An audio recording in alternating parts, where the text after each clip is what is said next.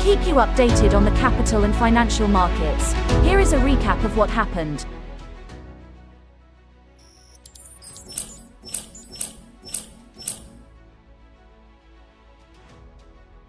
The Securities Commission Malaysia is working on the next iteration of the Sustainable and Responsible Investment Taxonomy released in December last year. Chairman Datuk Seri Dr. Awang Adek Hassin said the move would provide greater guidance to the industry. SRI taxonomy provides common guiding principles on the classification of economic activities to support sustainable investments. Capital markets regulator SEBI has empaneled 12 entities to provide assistance to its search team for on-site data acquisition during search and seizure operations. They have been empaneled for providing digital forensic services to the regulator following the completion of the empanelment process. The empanelment will be valid for a period of 2 years. The Securities and Exchange Board of India has introduced a new tool on its investor education web portal to equip and empower people to make robust financial plans for themselves.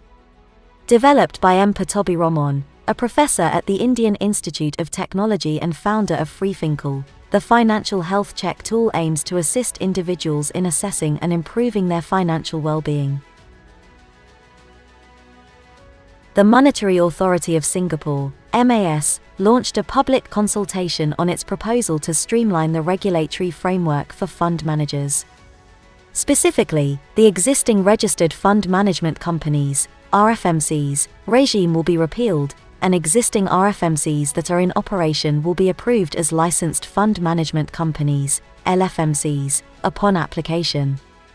The RFMC regime was introduced in 2012, following the repeal of an earlier regime for exempt fund managers to facilitate the transition of EFMs into a fully regulated regime. EFMs in existence at that time had the option to apply to become either an RFMC or a LFMC. RFMCs have similar admission criteria and business conduct requirements as LFMCs that serve only accredited or institutional investors. However, RFMCs are subject to lighter requirements in terms of the frequency and granularity of regulatory reporting, given the limits placed on their assets under management and number of customers.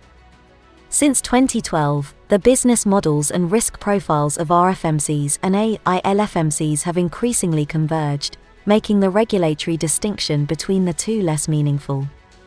Many RFMCs have also upgraded to become LFMCs as their businesses grew, and most new entrants seeking to conduct fund management in Singapore tend to apply to be LFMCs rather than RFMCs.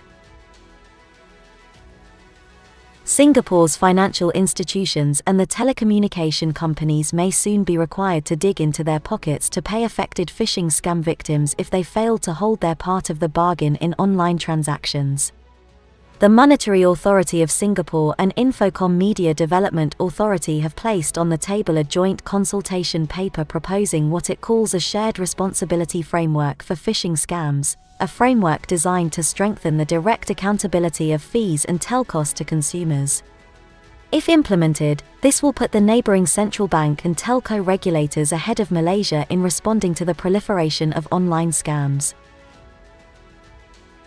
The latest e-Zine is now available for download at FIMM's official website. Download your copy today to keep up to date with what's going on in the industry. FIMM is pleased to announce the release of its annual report 2022 with the theme, "In the Grand Scheme of Things." Visit FIMM's official website to download a digital copy. This has been the FIMM TV Weekly Recap. Be informed, stay updated. Be sure to like, share and subscribe.